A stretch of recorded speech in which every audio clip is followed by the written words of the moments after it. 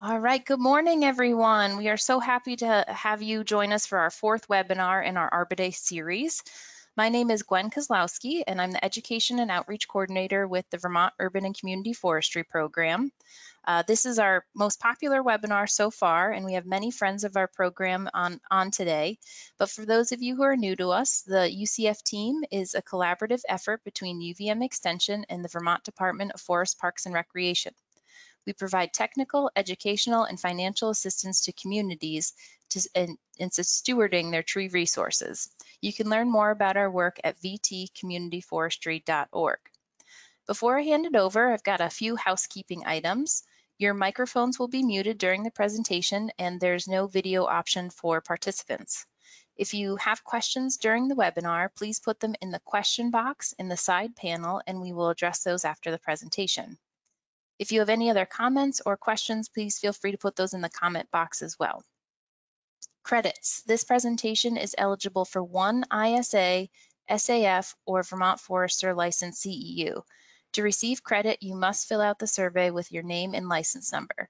The survey should pop up once you exit the webinar and will also be emailed to you 1 hour after the presentation. So if for some reason it doesn't pop up, you will get emailed the survey as well 1 hour later. And I know everyone's getting a lot of emails these days, so I'm trying to minimize the number of emails that I send out after the webinar. So if you'd like an SAF certificate of attendance for SAF or Vermont Forester, it is available as a handout for you to download yourself under the handout section in the side panel. But if that doesn't work, just mark on the post-webinar survey that you need to be emailed a SAF certificate, and I'd be happy to do so. This webinar is being recorded and will be available later today on vtcommunityforestry.org, and I will be emailing anyone who had signed up for this webinar. We are delighted again to have so many of you on today. Very much thank you to Kat Buxton of Grow More, Waste Less, who will be leading our webinar today. Kat is a very active and dedicated educator. She is a co-founder of the Vermont Healthy Soils Coalition and coordinator of the Upper Valley Apple Corps, among many other things. But before I hand it over to Kat, oh boy, we can all learn from her wealth and knowledge and experience. I just wanted to do a few quick polls to get a sense of who is in the audience. So I'm going to launch the first poll to see where folks are located.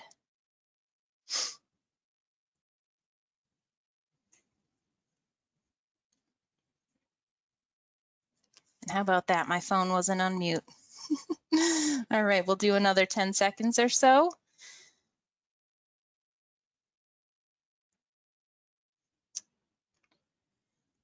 All right, I'm going to close out this poll. We've got 43% in Northwest Vermont, a few from the Northeast Kingdom, a couple from Central Vermont, and a few from outside Vermont.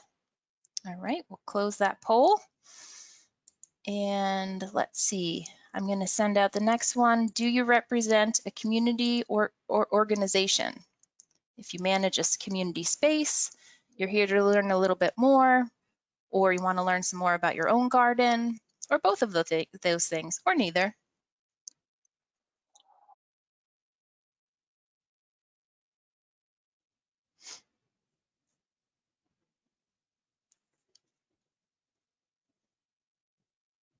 All right, and we'll do another 5 seconds on this poll.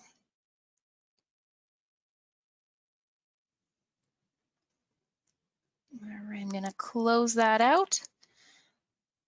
We've got a few people here that manage a community space. Most would like to learn more about their own garden.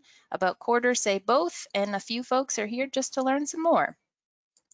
And the last poll, are you currently growing fruit and nut trees? Yes, not yet. I've got plans to grow them, or I'd like to, but I'm here to learn some more.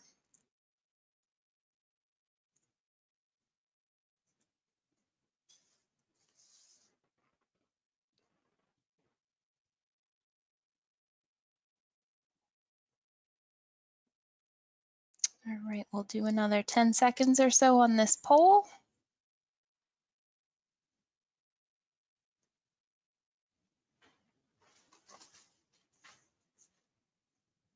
All right, I'm going to go ahead and close this poll. We've got 42% that say yes, they've got trees, fruit and nut trees growing, 4% not yet. A quarter say they've got plans, and about 40% say they'd like to, but here to learn more. So thank you so much for entertaining those polls. And Kat, I'll turn it over to you, and we can't quite see your presentation anymore. There we go. Okay, Perfect. Great. Well, welcome everybody. Oh, where'd my presentation go now? I'm going to turn my video off, maybe. Here we go. Can you see my presentation? Yes, all set. Go ahead. All right, great. So welcome everyone. So glad to be here. Kat Buxton, Grow More, Waste Less is my business, and also my website, growmorewasteless.com. Lots of free resources up there that I welcome you to check out, videos, handouts, etc.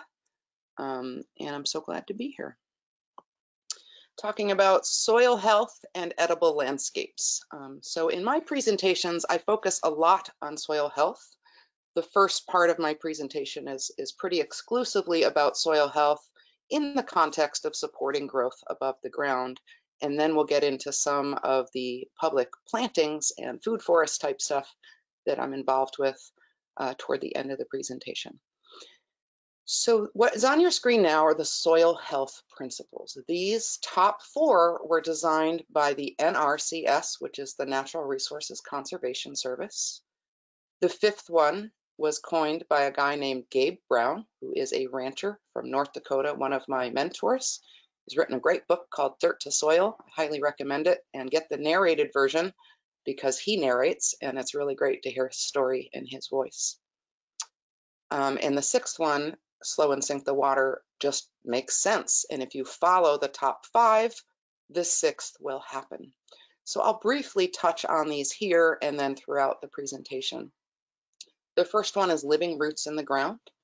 That means living roots with green growing plants on top for as long as possible throughout the calendar year.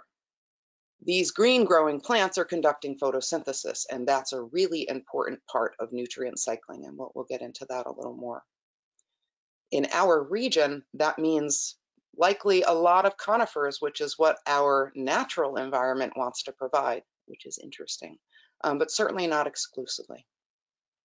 The second one is maximize diversity, and that is above the ground and below the ground in numbers of species, in types of species and varieties, in heights, in leaf shape and size, in timing of flowers, all above the ground. And below the ground, lots of roots, lots of different kinds of roots, lots of microorganisms and macroorganisms, lots of soil organic matter of various kinds.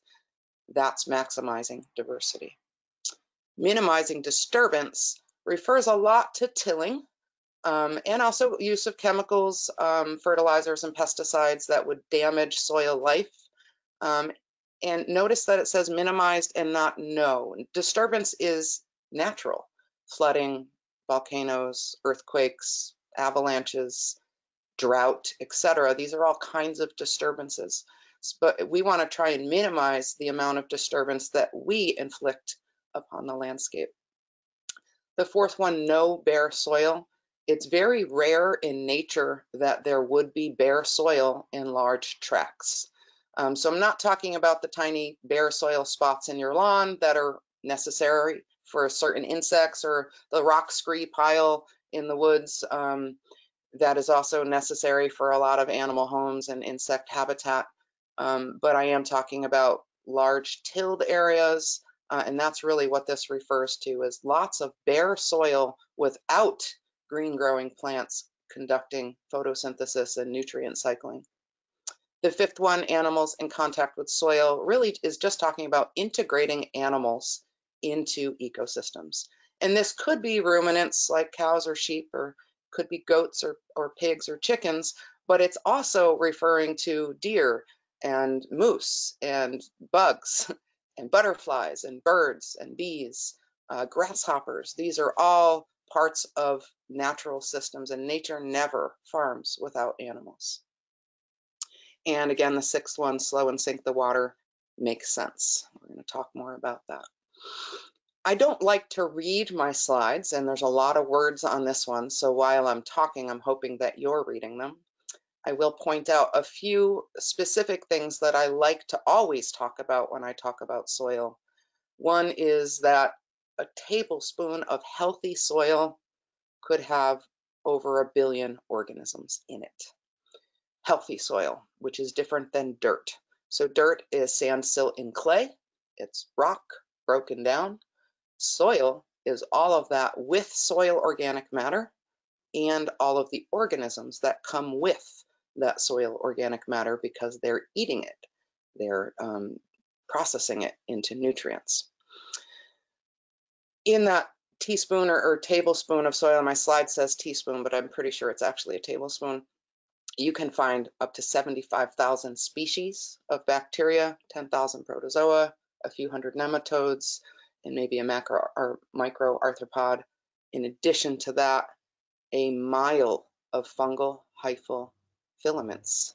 So what those are the teeny tiny little hyphae, which is the filaments of fungus under the ground. If you look at that little picture of the pine sapling, most of what you're looking at there is mycorrhizal fungus, not the actual roots of that pine.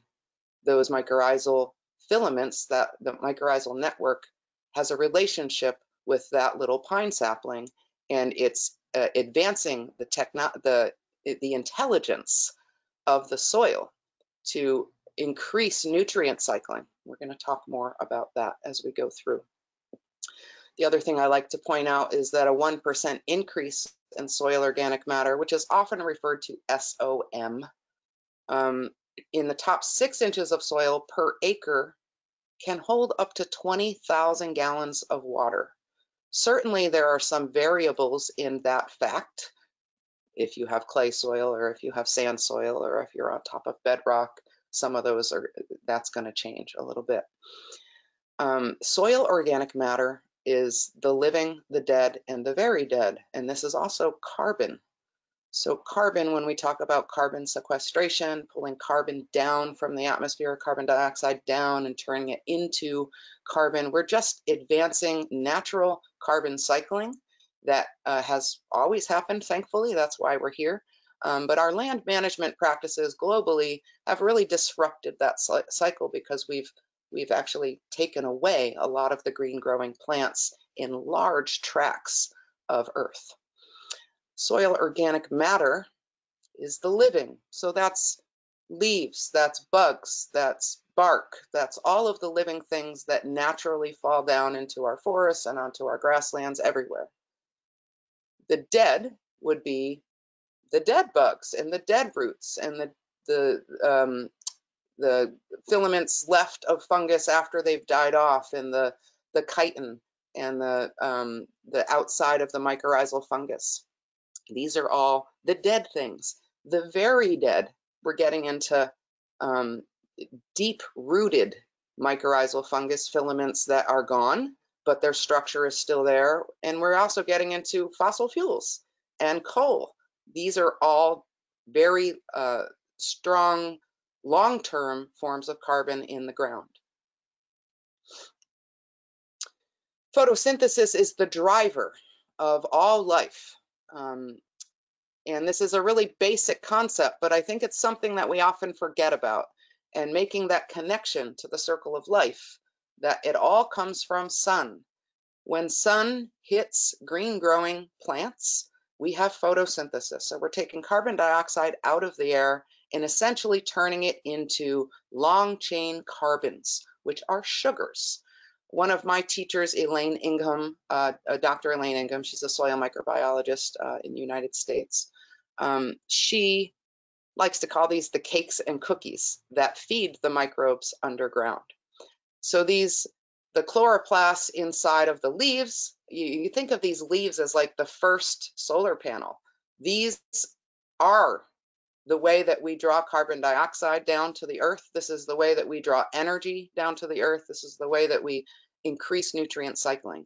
The sun shines on these chloroplasts, photosynthesis happens, long chain carbons appear and are sent down into plants, and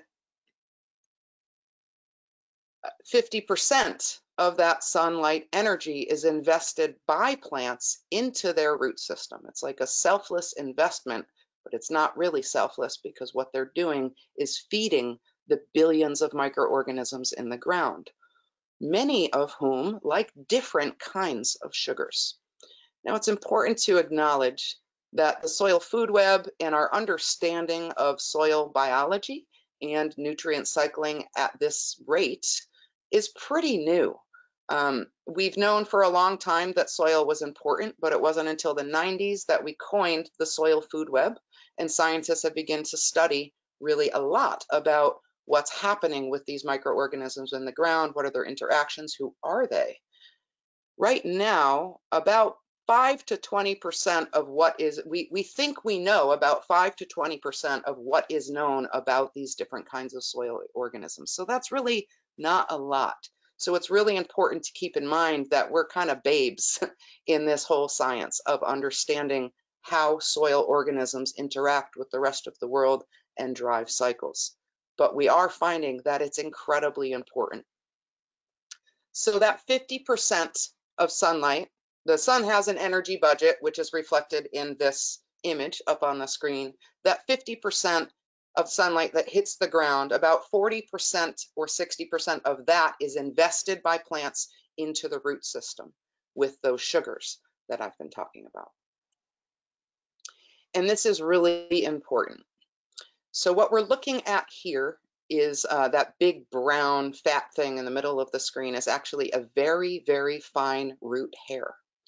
And the blue area around that is what's referred to as the rhizosphere. It's this very small area that surrounds every single root hair. It's reflected a little bit in the picture of the tree. The blue area around the root system, it would be called the rhizosphere. And what we're learning now is that that rhizosphere is actually much larger than we would have anticipated, largely because of mycorrhizal fungus, which extends the root system far beyond the given plant or tree, allowing for communication among species, among different plants within the same species, and increasing selective intelligence in the soil so that plants can know what nutrients they need, what organisms they need to attract, what sugars they need to produce. And then those organisms produce organic acids, which dissolve sand, silt, and clay, which have all of the nutrients that all plants need. This is how forests and grasslands and natural ecosystems have been fed forever, right down to the first algae that attached itself to rock. In this slide, the little red dots that you're looking at are indicating biological organisms, so the bacteria, protozoa, and nematodes.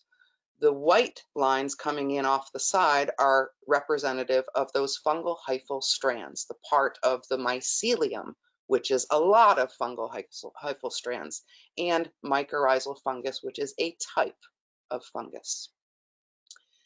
Those organisms are bringing in nutrients from outside the rhizosphere into the rhizosphere where roots can take that up. Those organisms all work together in a very intricate way. This is a map of the soil food web. This is from, I believe this is from Dr. Elaine Ingham's archives, but it is a really popular picture online. You can find it anywhere, and it's free to use. In this picture, we're seeing a web. All of these organisms are working together, and if we remove any one of them, the web doesn't work as well. So when we till soil, the first thing to die is the fungus. It's a very, very delicate system. When we kill the fungus, we've killed one whole part of the food web.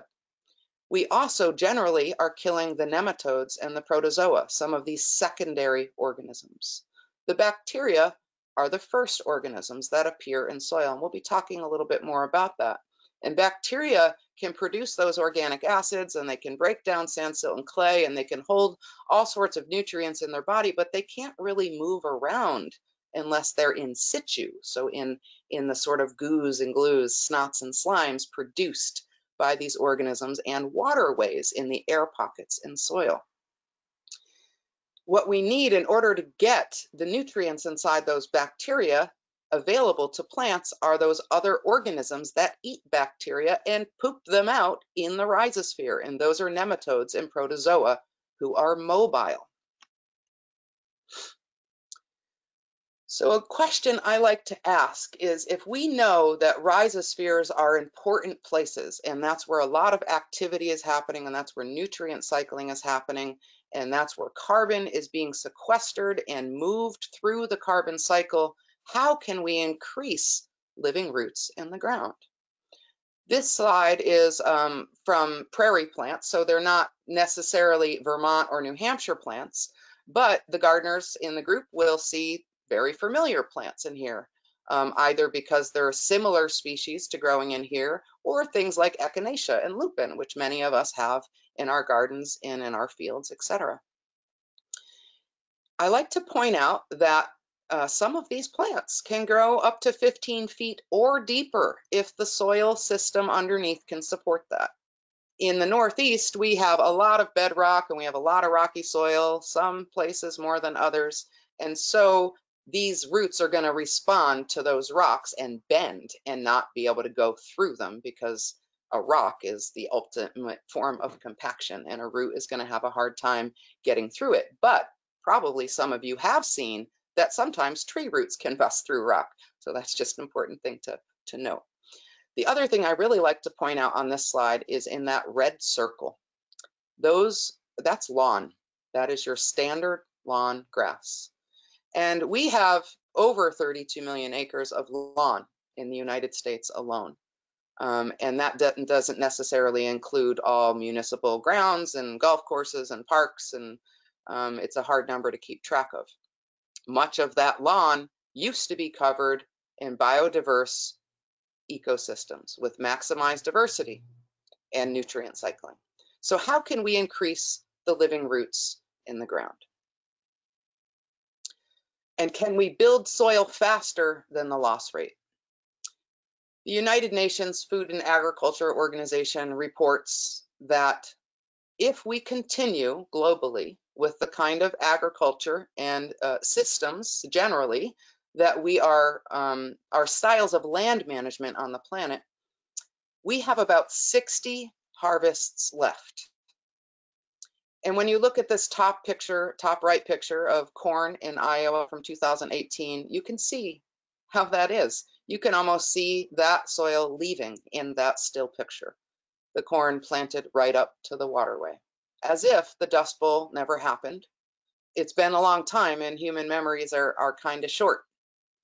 Now, many people might want to blame the farmer for growing this corn right up to the waterway, but I always like to make sure that people know that these farmers very often do not have the choice but to maximize the amount of production on the land and to grow right up to the waterway because they're struggling economically, and the banks and insurance companies are making decisions for them very often. So don't blame the farmer, blame the system, and in fact, don't blame it, let's just change it. The picture on the bottom right is a famous picture of Long Island Sound right after Tropical Storm Irene. And the brown section that you see in Long Island Sound and the Connecticut River, which is brown all the way through this picture, is representing the lost soil from our farm fields and dirt roads and other places in Vermont and New Hampshire that, and probably Massachusetts as well, that ended up in Long Island Sound. Now, it was estimated that $800 million in infrastructure damage was done from Tropical Storm Irene. That does not include losses to water quality or losses to topsoil that farmers and land managers and foresters have worked, and plants and biological organisms have worked for a long time to create. Soil is very, very valuable, and we don't put a price on it. And I'm not necessarily suggesting we do, but I do think we should put a value on it. So how do we avoid compaction and improve water infiltration? What is compaction? Compaction is, it can be a very, very, very thin layer on top of a tilled garden. Many of the gardeners in the webinar may recall that sometimes we get rains, sometimes they're very heavy rains, and your garden won't actually get watered. The top will get watered and all the water will flow into your pathways. But if you dig your finger or something into the soil after the rain, you might find that it's dry an inch or 2 or 3 down. That is because there is a top layer of compaction that is formed when we till, and it seems counterintuitive, but it is the truth. When we till, we kill the life in the soil. And so there's no way for water and air to get back into the soil without organisms breathing and without plant roots conducting photosynthesis and sending those sugars into the ground.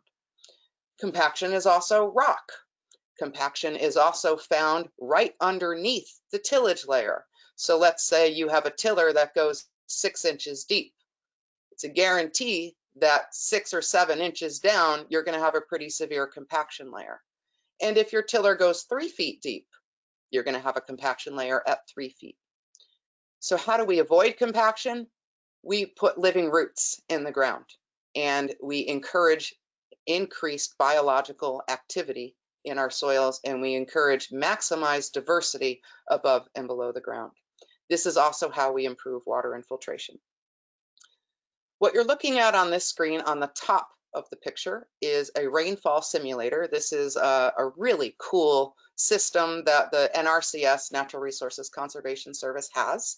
And they bring these out to schools and events and farms. These are all over the country, and there is 1 or 2 in Vermont NRCS can bring to your events as well. We're looking at basically 5 cookie cutters of soil. And those are all gallon jars to give you a sense of the size of those cookie cutters. Underneath the cookie cutter is a screen to prevent the soil from falling out. These 5 blocks of soil are all taken from the same region, so meaning they have the same ratio of sand, silt, and clay. So it's the same soil type. What's different is the land management practices represented in each one of these soil blocks. And I like to refer to the soil health principles here. If we look at these 5 soil blocks, we can see that the one all the way to the left of the screen with the green growing grass, you can see at least one other plant species there. We're going to say that that one is following the soil health principles pretty well. We have green growing plants, living roots, we have some diversity, we have minimized disturbance. I'm assuming that's a pasture, but I could be wrong. So at some point, livestock might come through there and cause some disturbance, but they're not going to create bare soil. They're going to move on and they're going to leave behind lots of nutrients, especially if the grazing is done well. On the right side of that slide, you have bare soil, and we're assuming that that's highly tilled soil. Highly tilled meaning often, at least once a year, possibly more.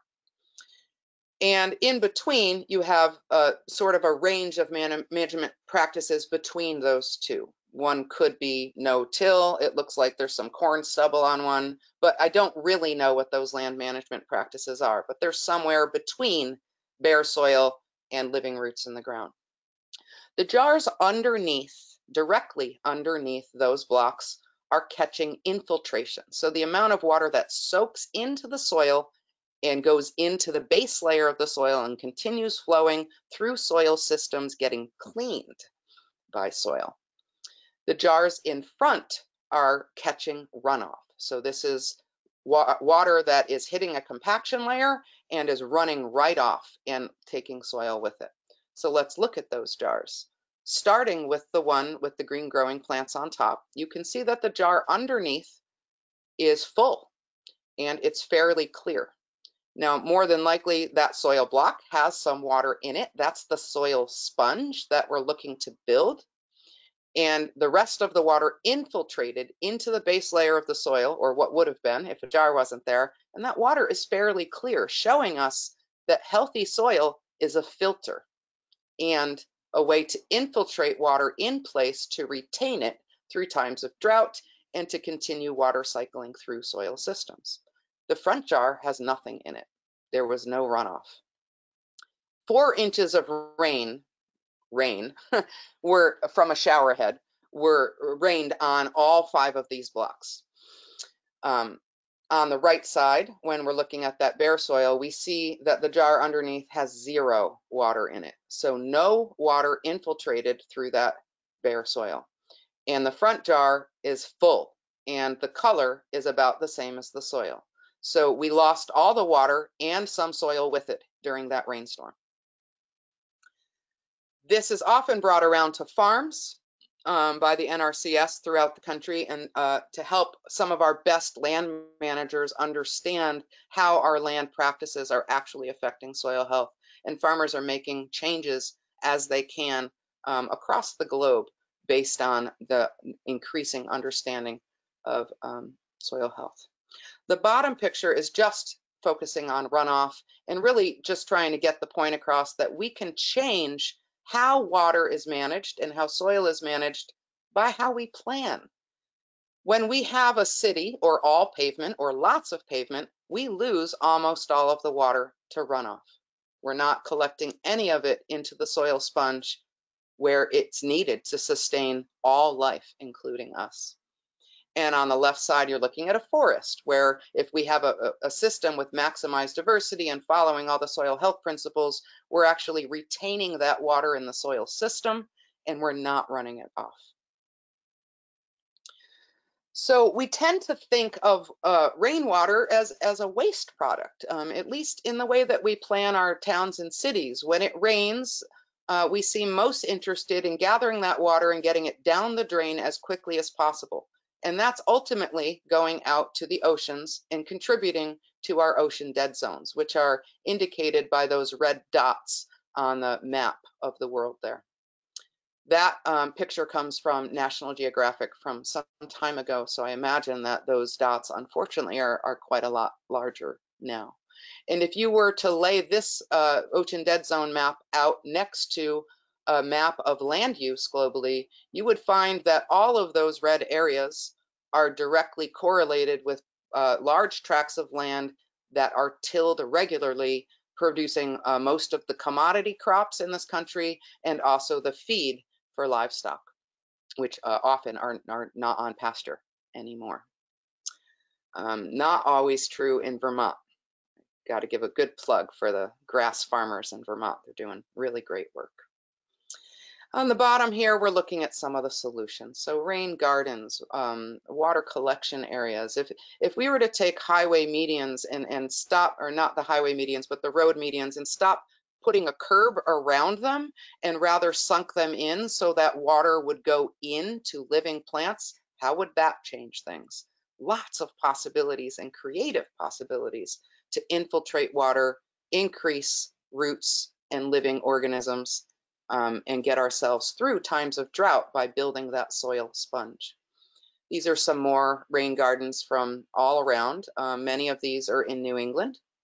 UVM up at the Dudley Davis Center lot, you can find lots of really cool experiments that the students have put together to try and mitigate water runoff from their own parking lot and infiltrate it into the ground.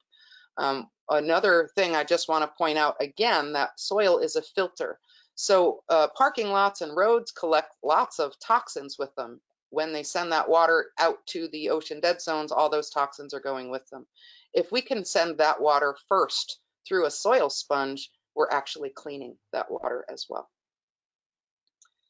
We're starting to see more edible landscapes in more places, and that's really exciting. And I love to see hospitals. It just makes super good sense, right? For hospitals to be growing food, healthy food, and also to provide beautiful aesthetic places where people can interact with plants. I think probably most of the people on this webinar understand the mental health benefits of gardening and working with plants and trees and natural ecosystems and soil.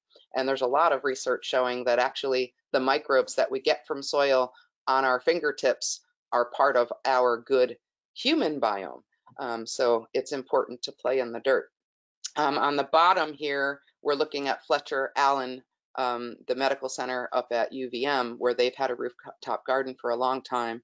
And this hospital has for many years also been focusing increasingly on getting more and more local food into their cafeteria. I believe their 100-mile radius is their goal, but it would be good to check in on their current stats. Those are old stats. I'm hoping they've improved.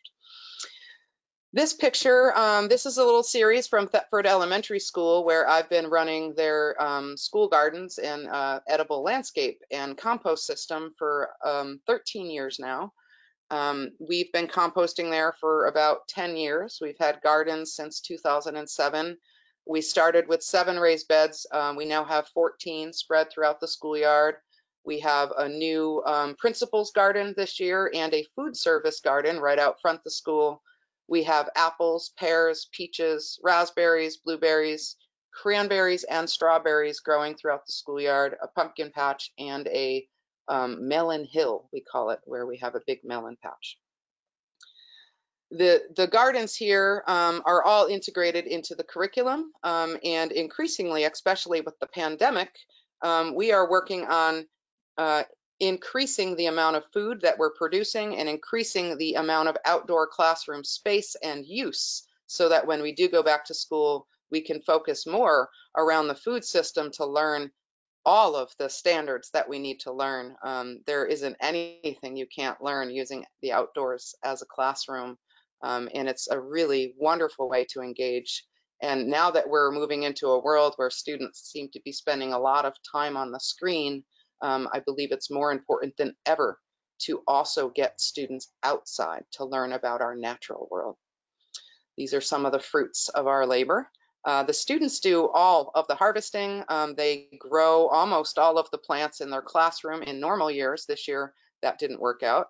And they plant the gardens themselves. The summer school tends it throughout summer. In the fall, it's harvested. We serve all the food in the cafeteria.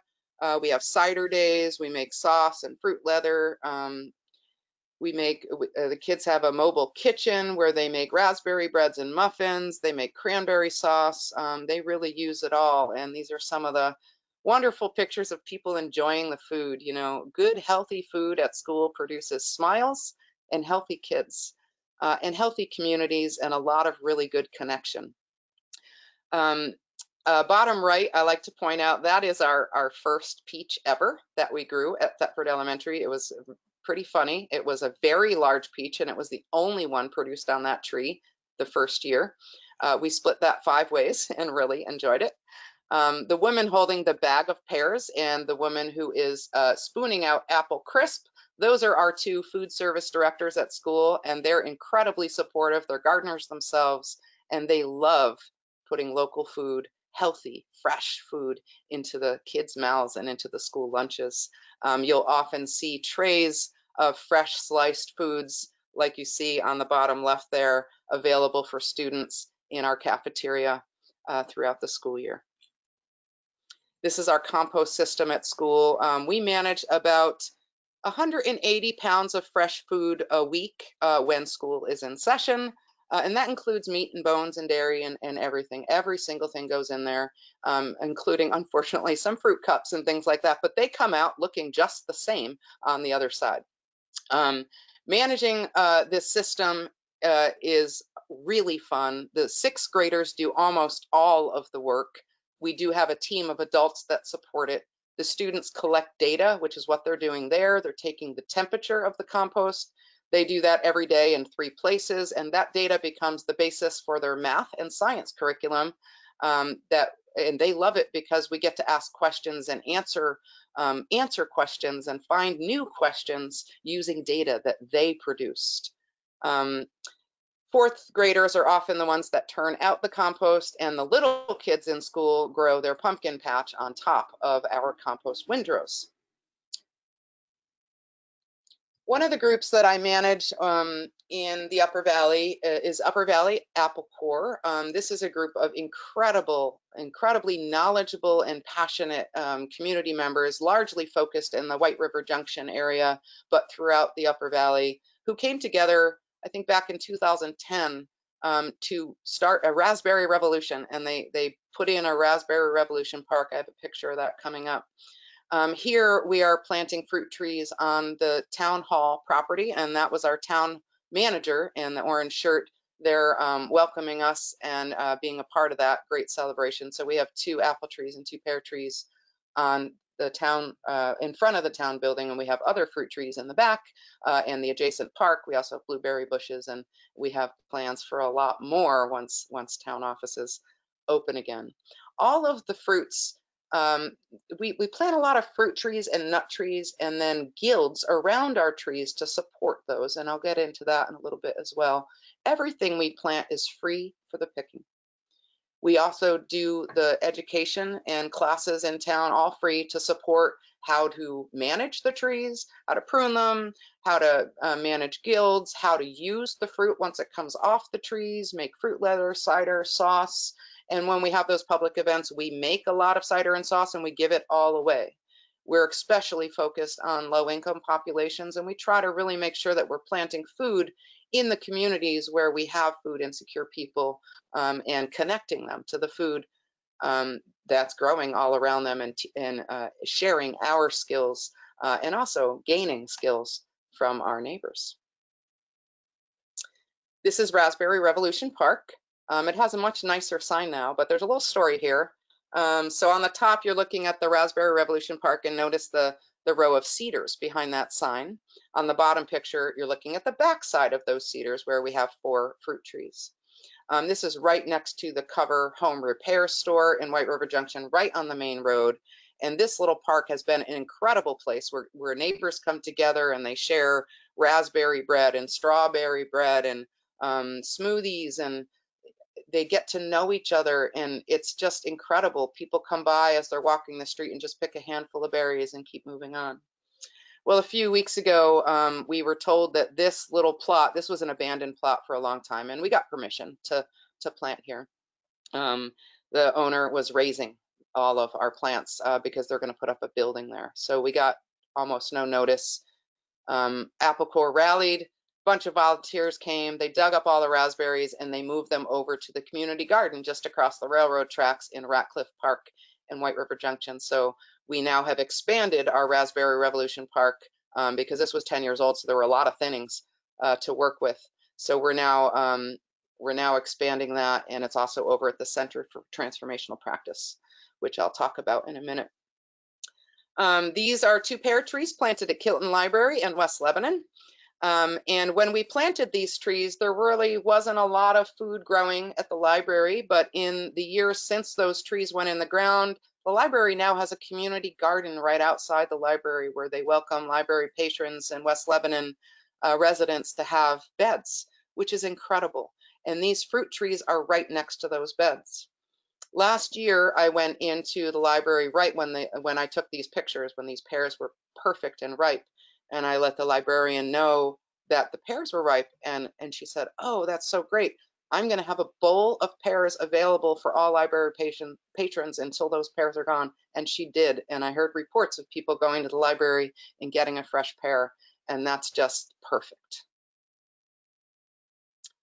This is the Center for Transformational Practice in White River Junction, and it is bordering Ratcliffe Park. The sports field there is Ratcliffe Park.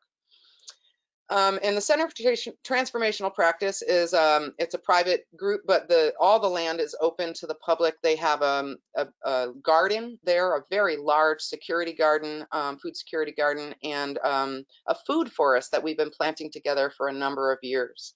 The brown line shown on the big map there is the Forest Garden Trail. So that is a part of a larger project indicated by the map on the bottom left. And on that map, you'll see a green line, a red line, and a blue line. That is a 3-phase project of what will be the Riverwalk Trail, taking us up along the Connecticut River to the confluence of the Connecticut and the White River through what we hope will become a food forest. The first trail is already a growing food forest, and it is open, and the public is welcome to walk there. It is the trailhead is found at the corner of the ball field in Ratcliffe Park. We have planted a bunch of trees in here, and we've also recovered a lot of wonderful pollinator trees, important species like pagoda dogwood and a lot of cherry trees. We have found remnants of trees that used to grow there, likely planted by our Abenaki neighbors, because this has been and still is an incredibly important region. Confluence of two rivers, it's culturally rich. So we hope that the second phase of our trail will be the Abenaki Trail, where we can learn more about our Abenaki neighbors that live all around us and learn from them as we have done for so many years.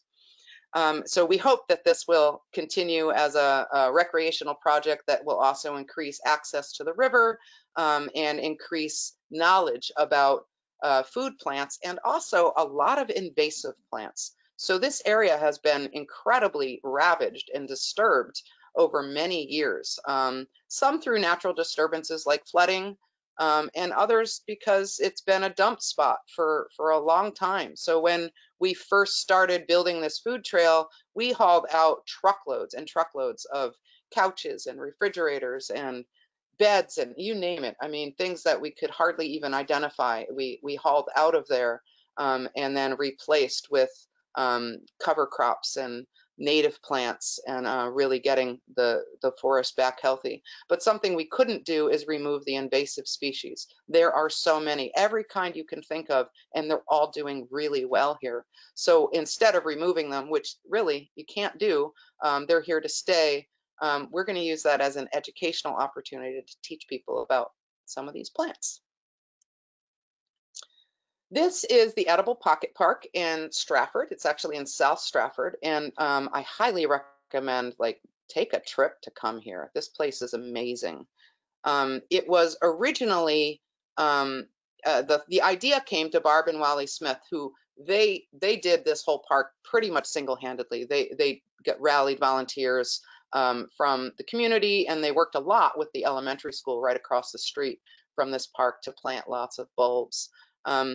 So years ago, they, as a part of Upper Valley Apple Corps, they had gotten a couple of fruit trees and they planted them along the main road in Stratford. That's what we encourage, is for people to adopt trees, plant them in their community, and then make it known that that fruit is available to everyone.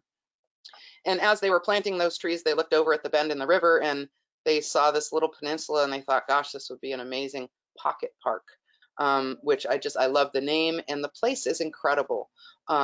Each one of those little green clumps is actually a different kind of guild. So we have a blueberry guild there and a plum guild, and we have apple guilds. There is a kiosk there with maps to give you a little more information about those guilds. And a guild is just a community that supports, right? So you have artist guilds and you have carpenters guilds. Well, plant guilds are groups of plants that support each other and usually a central species. We're going to talk a little bit more about that. I have a slide coming up to talk about guilds. But I highly recommend this place. People get married here. They have birthday parties. Girl Scouts and Boy Scouts come. People have picnics. There are picnic tables, statues. It's accommodating. There's even a place to put your dog poop because a lot of people bring their dogs here. And that river is an incredible swimming hole. So check it out.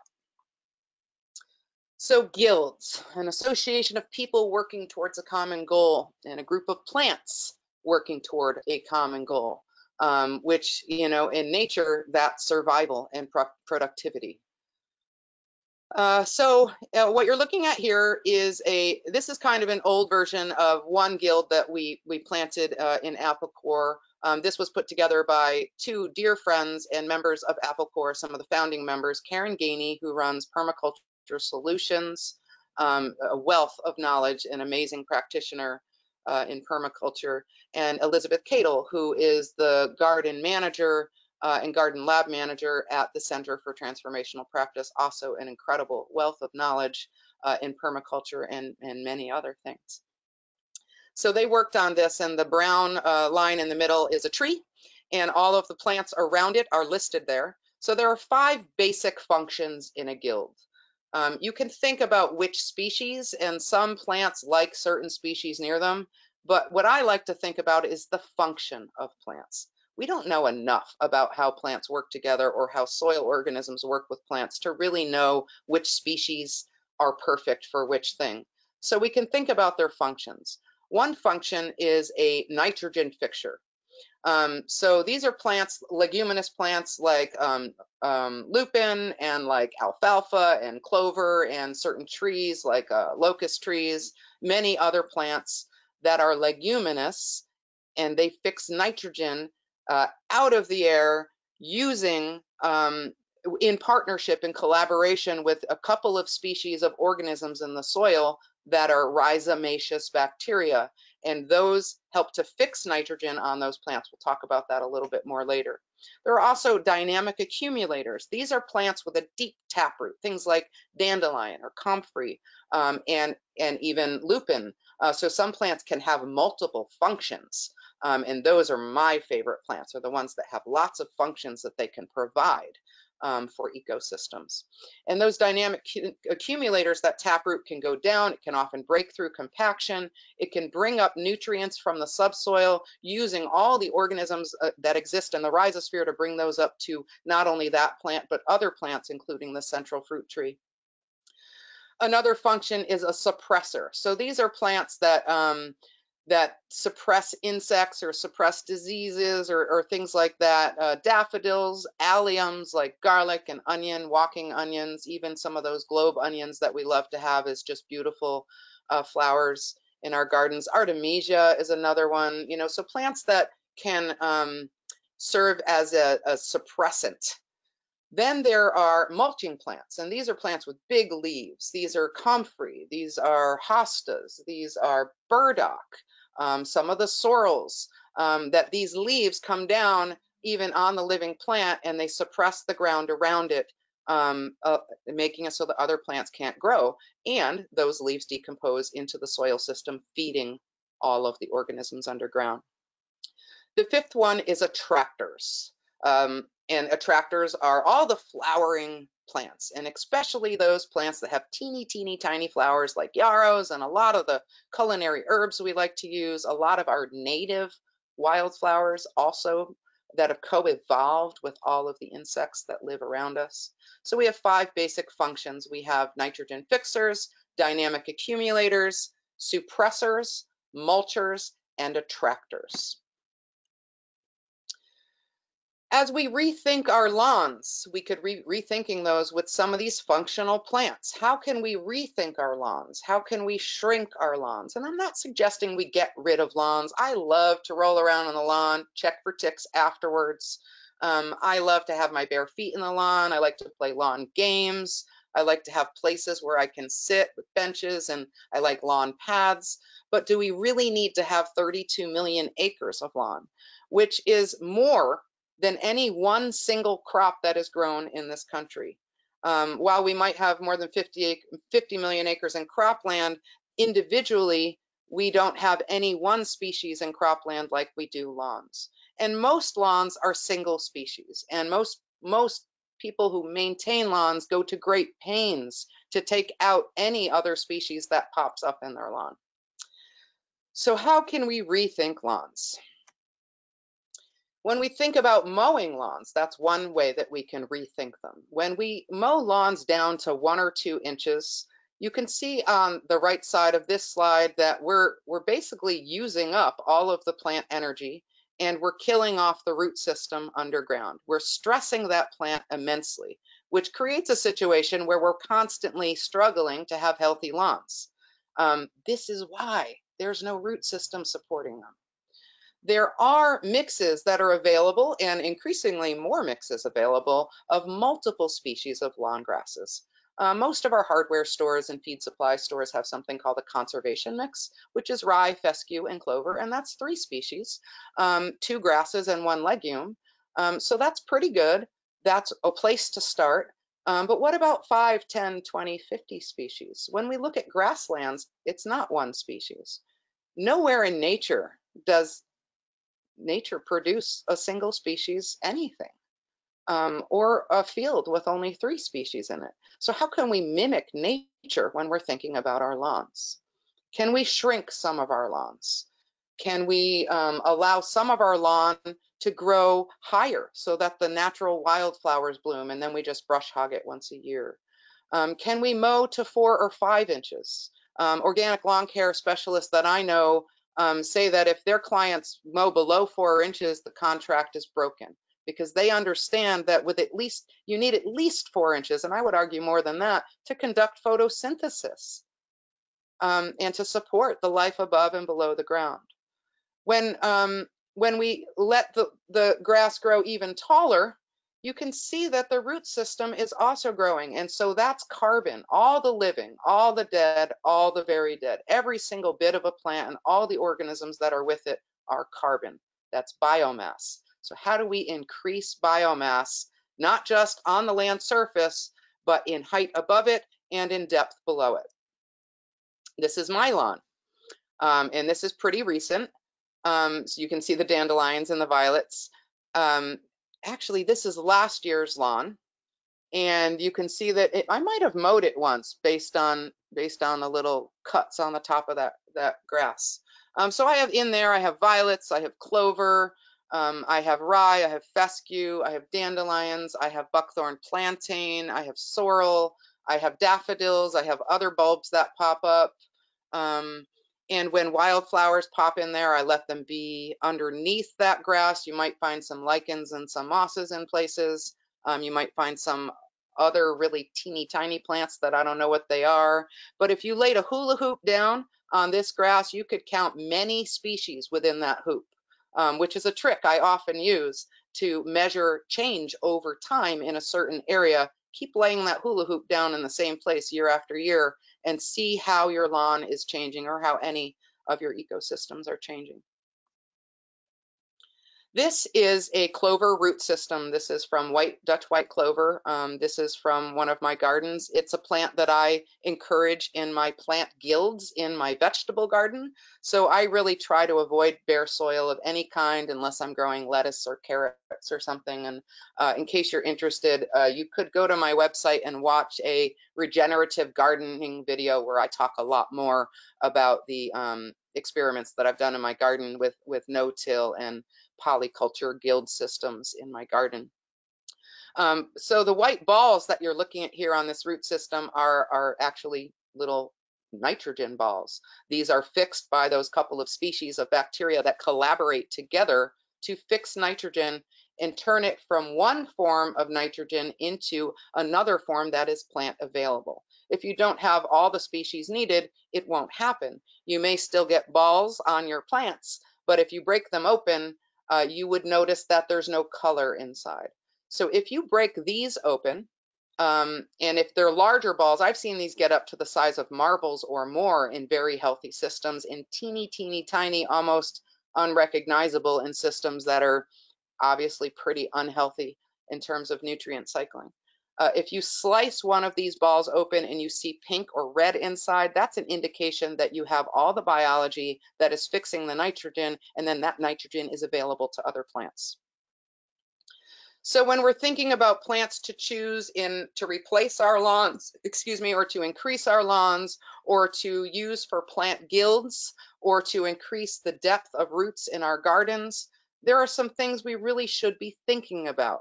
Diversity in species, diversity in types of plants, diversity in heights and textures and leaf shape and size, diversity in timing of plants, so annuals and perennials, spring ephemerals and plants that go in summer and also those that come out in fall, making sure that there are flowers all season long and not just at one time. So attracting insects is a really important thing, but how do you keep them around? You need habitat. So understanding plant habitat species is also important. Getting diverse structures above and below the ground. So think about those root systems. We look at what is above the ground, and I love that too. That's part of the aesthetics. It's our food producers. But if we start to think about the root structure of plants and what those look like, thinking back to that slide at the beginning where you saw lots of different root systems, be thinking about that. Which roots go lateral, like strawberries, or gill over the ground? Or which roots are deep tap roots, like comfrey or dandelion? And which roots spread out all over the place? Which ones create big balls of root systems underneath them? Because those root systems actually collaborate with each other. We often think of weeds as being a problem, as, we got to get them out of there. But in nature, all of those plants are able to grow together and nobody's robbing each other's nutrients because they're all providing for the soil food web, which is providing nutrient exchange for all of the plants in the system. Hey, Kat, this is Yes. Gwen. I just wanted to time check. We're at about 11 o'clock, so I wasn't sure how much longer, if you wanted to wrap up a few more Yeah, no, let's items. wrap up. Let's Okay. wrap up. And I hope somebody asked questions about edible landscapes, ecosystem succession. I'm sorry that I went a little over. So yeah, let's wrap up. I'm gonna escape out of my screen, and I think we've done enough. Okay, great. So let's see. We do have a few questions. I want to be respectful of folks' times, but there's a really great question here by Courtney Rose.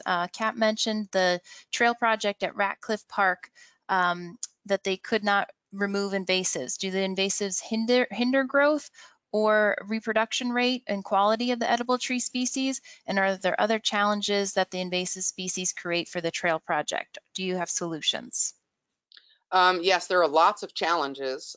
Solutions are just people going in and making sure the path is cleared. Some of the species that we're looking at there are buckthorn, bayberry, euonymus, the multiflora rose.